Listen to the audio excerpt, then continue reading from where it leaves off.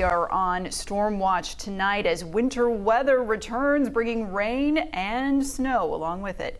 Tonight we've got low snow in the Sierra as well as showers in the valley, even a possibility of thunderstorms. That snow making it difficult for drivers. I-80 was shut down for a while, headed into the Sierra because of a number of crashes and spinouts. Thanks for joining us tonight. I'm Tony Lopez. And I'm Elizabeth Kling. We have a lot to cover out there tonight. We start with live team coverage. Dave Bender's in the Weather Center tracking the storm, but we want to start with CBS 13's Renee Santos with more on the snow causing some major traffic jams this afternoon. Renee? Yeah, just about 30 minutes ago here in Nyack, we saw what we like to call active weather. Some sleet started falling. You can see some of it accumulated here on the back of our truck, but there have been several major traffic delays, and you can see exactly why just by looking at the ground here. You can see this slushy, snowy mix. We were on I-80 all day today, and at one point we got stuck in traffic. Low snow levels in the Sierra forcing major travel delays. Cars going eastbound on I-80 not moving, stuck in the middle of traffic.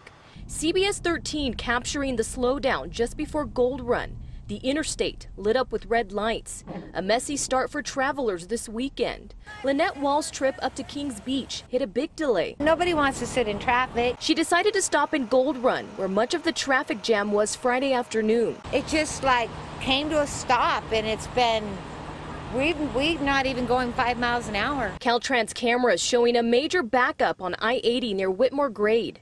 Kim Driver almost lost control of her car while traveling from Concord. It was really scary for everybody in the car.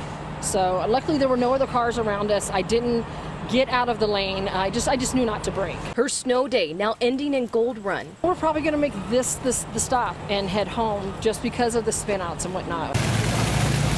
It's not just her family whose trip was cut short. Crashes leaving many vehicles badly damaged. This truck's front hood smashed in, and this car's side crushed. The amount of accidents keeping tow truck drivers busy. Oh no, car wreck.